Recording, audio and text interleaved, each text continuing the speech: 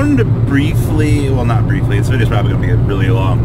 I actually want to talk about the aspect of innovation in this game and some of the history and things that I've known and pretty much seen throughout the course of time. So, history lesson time. I've actually been playing Yu-Gi-Oh! Probably competitively since 07, a little bit more casually since the beginning days. I remember going out to our Sun Coast, buying like 2 packs and pulling my first pot of greed and first Swords of Revealing Light. Still have my first pot, but not the swords, unfortunately. And, you know, I've kind of seen some of the finer times in this game's history. So if you guys are familiar with Asura Priest, Gemini Elf, Injection Fairy Lily, the deck beat down in the early stages of the game. Probably not quite so innovative in terms of, you know, history, but, you know, Jinzo, Injection Fairy Lily, shit like that, you know, from Pharaoh Servant working its way up, was actually a really major time in the game's history. And, you know, playing from that format, you know, Asura Priest was big, you know, Mage Power, Acts of Despair, shit like that. I mean, those cards were innovative. You know, shit like that. Morphing Jar was very rare. I remember the first time I'd ever seen Clown Control. Now, a lot of players are probably going to be like, well, what the hell's Clown Control? Gravity Bind, Level Limit Area B, Dream Clown, Grass Clown. Actually, when we first got our first organized play at our locals, our judges were Brian and Pete, and I actually played against Clown Control. Now, I was just used to basic beatdown, so I mean, to see a deck with an actual strategy like this just mind-fucked the shit out of me. And that's kind of where, like, the first innovation started coming into play. I actually played some major event that we had here. We had some local convention here quite some time ago. I remember winning with Delinquent Duo, Injection Fairy Lily, the deck. You know, as time went on, I remember fucking, you know, Cookie Cutter Chaos. Oh god, how people hated CC so much. CC was definitely one of the most interesting decks the game had seen. You know, it was the first time that the online format, people actually communicating with each other through forums and shit like that, everyone was bad-mouthing, you know, CC, and this is when we pretty much bridged into, you know, the Scapegoat era. Most people remember Go Control as a very phenomenal era. I'm actually one of the few people that hates Go Control. I lived it, alright? Like, I remember Amazoness Swordmaster came out, you know, I attacked that shit. I lost my Black Cluster Soldier from my hand. I was one of the few people that hated Cookie Cutter Go Control format. You know, I don't know. I don't understand the relevance of the format to most players now. It just might be the salt in my veins because I didn't enjoy the format the first time. I'm certainly not going to enjoy it the next 40 times when you people are playing it. So it's nothing against Go Control. It's just it wasn't a very fun format for me as a person. You know, next we branch into Cyberstein, you know, Mystic Walk the format. You know, this was pretty much the first time that I had actually seen people actually playing Mystic Walk, and my mind was blown as a side deck tech, you know. But before we branch into any more of, you know, that stuff, kind of want to sub-branch here into my love for gadgets. I played Cookie Cutter Chaos. I did. I enjoyed it. I had the first Chaos Emperor Dragon, like the badass, you know, kid that I was. But, you know, as history unfolded itself, you know, I started to see the gadgets and stuff in Japan really doing well. And it really blew my mind to see a deck with Royal Oppression and these little cards that search for each other. I was, like, struck. I was so amazed by the things that, you know, the deck did. And that's pretty much where I first saw my first love for the deck, was Japan. And just the fact that it was blatantly beating out the OCG. I was amazed as a person that a deck like that had that much power and paralysis to do so. And, you know, I was just like, oh wow, this is amazing. So I kind of, you know, got struck with it on terms of that. So, you know, don't be shocked that, you know, my love came from net decking. It's kind of a double-edged sword there. So back to the Cyberstein thing.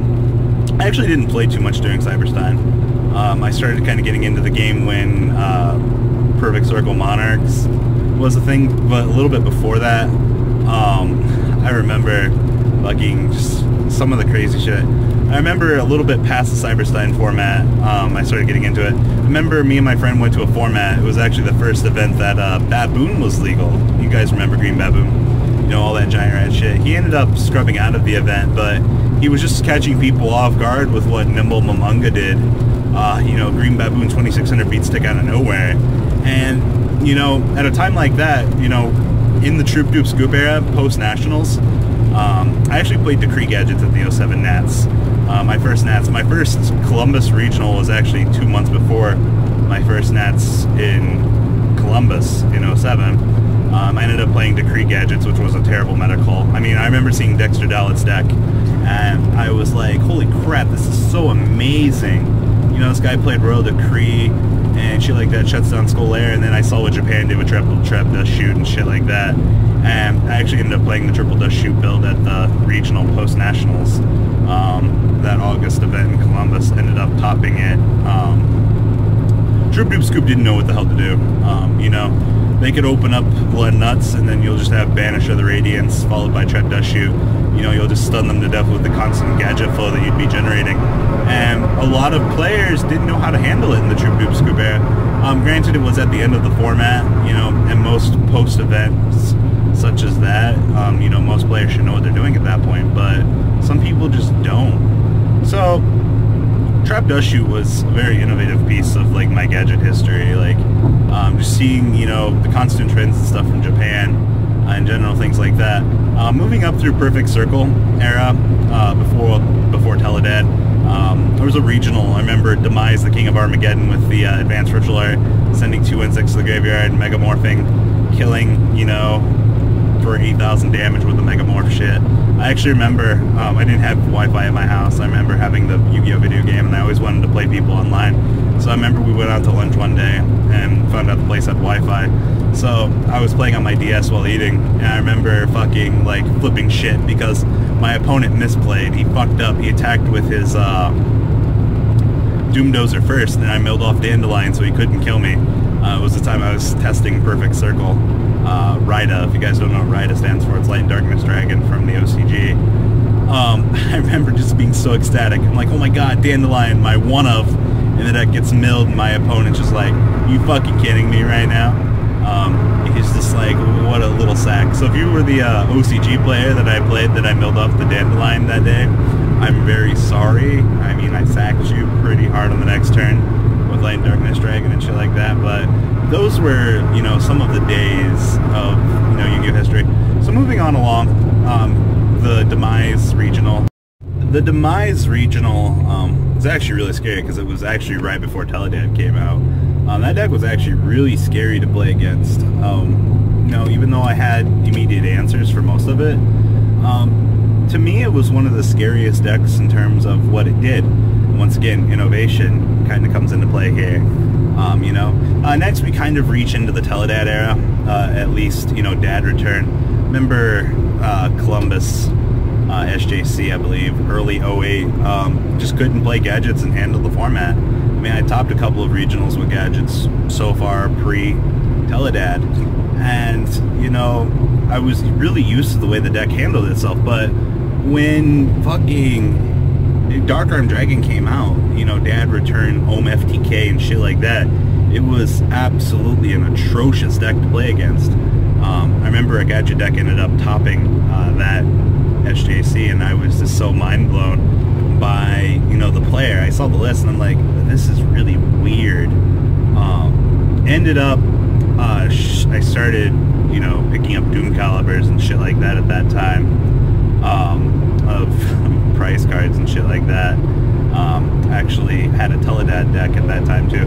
I remember my good friend Bobby Clark, he ended up topping a regional in Indianapolis with Necroface, and I was just so dumbfounded. I'm like, holy shit, Necroface is good in Teledad.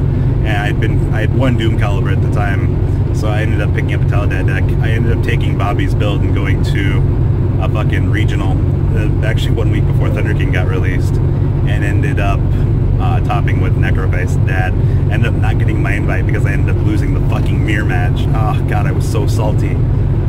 You know, Necroface going through that day, actually that was the Valentine's Day regional. Fucking, there was so much shit you could do with that deck. Oh no, that wasn't the Valentine's Day regional, excuse me. That's another story we'll get to here. But Necroface and the shit that it did for that deck was absolutely amazing. The fact that you could just disrupt your opponent's Mallees and Dark Arms, it was so disgusting. It was rather amazing the amount of shit that you could do with that deck. So following into that Chicago, I ended up trading my Teledad deck to the Bolitos to get my second Doom Caliber. Actually, people in Mexico were just getting gores for that particular event. I remember people were importing them and shit from Mexico, and you know, the card wasn't legal for Shonen Jump Chicago that year. It was a rather big disappointment because I really wanted to play gores for that particular event, but couldn't. So SJC Detroit rolls around. Actually, the first event the gores is legal for in North America. Of course, that's where I got my first SJC top.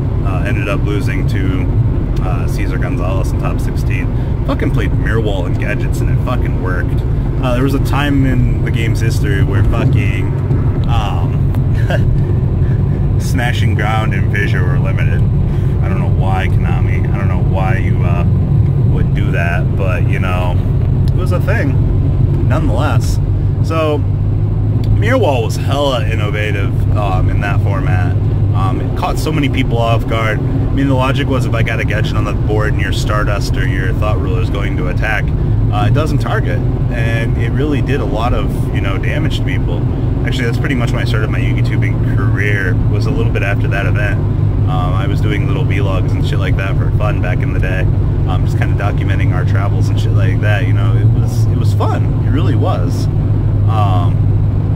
And then post that, people started to know who I was a little bit. I guess people were playing my deck. They were surprised that someone had 2 Doom Caliber Knights from that era. You know, they were really shocked that, you know, someone out of nowhere actually did good at that event. And that's kind of, you know, what started me on the hype train in that format. So I struggled through most of the Gladiator Beast format with Doom Gals. Cold Wave was just some crazy ass bullshit, you know. Gores couldn't even handle much of it. Pretty much branch up through FTK, or Frog FTK at this point. Shonen Jump Indianapolis, Gen Con. I was actually going to top, and then I bubbled out really hard against Aaron Diaz. You guys might remember our Kaiba. I actually kind of sad about that event. I beat Jarrell Winston. I beat some really good people for that event, and then I just lost to Infernities because I had no idea what the hell to do against the deck. So sad. You know. Oh, rolling back here before we get to Frog FTK. Valentine's Day 2009, 2010, I don't remember which one Tier 0 Lightsworn was. Ended up building Christia Sworn off of Steven Silverman's list. Christia blew my mind. You know, you have 7 fairies, 3 honest. Actually, it was 3 honest, 3 Christia, or no, 1 Christia, 3 honest, and 3 Celestia, of course. And it blew my mind the way that the deck functioned, because of the deck's speed and things like that. I actually ended up losing the Mirror Match and bubbling that regional too. I was X1, ended up going X2. It was another sad regional day. So as we fast forward back up past Frog FTK, as my memorous moments in the game, we reach wind-up era. I actually ended up topping 2 regionals. 1 regional with Trap Dust Shoot and wind-ups. It was like 2 weeks before the ban list. Fucking that deck was insane. And you go Trap Dust Shoot, on the following turn you wind up loop the rest of your opponent's hand, and your opponent's just like, what the fuck happened? Like, huh? What happened to my hand? Trap Dust Shoot was not fair with that deck. It was crazy. And then we get into, of course, the next little bit of the hand loop deck being legal. Ended up topping an event. I remember Jeff Jones, I played him in a regional. Jeff had 4 back row face down. I have, of course, combo in hand, just Magician and Shark. I top deck Heavy Storm for the blowout, kill 4 back row. Jeff was playing Heroes. Not a very good way to be remembered by Jeff Jones as a sack, but, you know, it happened. So, Shonen Jump Detroit, or excuse me, Shonen Jump Indianapolis, recently, you guys remember that top. Played Gadgets, got 3rd place, beating out Parker Robinson in the Max C challenge, the things I've learned. So kind of getting more up to more recent days here. The last really semi-regional I topped was the regional flight in Indianapolis with Shadalls. I really haven't touched the game much since then. Chicago coming up here. I did a lot of Therio with Matt Nitzko and Jeffrey Torres, of course, and you know, they're very good friends of mine. I talk to them on a daily basis on Skype. We have a little Skype call of like 20 people. People just come and go throughout the day. And of course, Jeffrey's on DN for 12 hours out of his day, just fucking playing hardcore Yu-Gi-Oh! So, you know, I'm usually in there a good 10 hours out of the day while I'm sorting cards and stuff for inventory. But, you know, listening to the thought process and stuff, to me, is as good as playing the game, you know, not being able to really play as much. So I kind of Therio'd something for this weekend in Chicago. Got a rough draft of a deck that I believe, or at least I hope, will work. Not going to make any promises. I'm only planning on going one day. This event's kind of just to get me back into the swing of competitive Yu-Gi-Oh! I mean, I'll profile what we got, but you know, innovation really is a thing. You know, most of those, you know, events throughout the course of time, you know, decks change, you know. Gadgets are a good history lesson of innovation for me, because they've always been something that I've been able to play. You know, yeah, times do change, shit changes, but, you know, that's just the way Yu-Gi-Oh! Works, you know, or for better or for worse. I mean, I've stuck with the deck that I love, you know. I change as the format changes, or at least I try. I mean, there will be formats where the deck won't be good, there will be formats where the deck is hella good. You know, it's just up to the community of gadget players to kind of, you know, communicate with each other. You know, Justin Delhan, Jordan Nazar, very, very, very formidable names that I've met over the course of time. Nazar, one of my very close friends, you know, I think he's on break right now, same thing with Delhan. Both of them kind of fallen from the game, kind of like I did for a while. You know, in their own right, they all innovated gadgets, you know. And, you know, it's kind of been a thing with the gadget community to get known. You top an event, and then the little network kind of communicates to you, and, you know, we pull information from that. The world person, I believe, from Chile last year, I'm probably fucking up your country, and I'm sorry, but, you know, very, very, very big fan of mine, he said. And, you know, I'm a human too, and, you know, you have more credibility than I do, and you're giving me more praise than you deserve. I mean, it's a double-edged sword. I mean, I'm happy that he likes watching my channel, I really am. But at the end of the day, you went to Worlds, buddy. You took gadgets, and you did something that I haven't been able to do. And personally, I think you deserve more credit than I do on the deck. You know, I do get massive exposure for gadgets. And, you know, even on the Konami stream, they mentioned me as, you know, like, swearing by gadgets and things like that.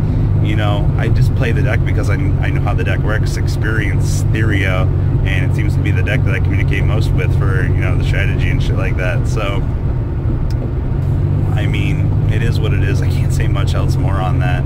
You know, people perceive that as the notion of, oh, Robbie, you're a real asshole and shit like that to some people.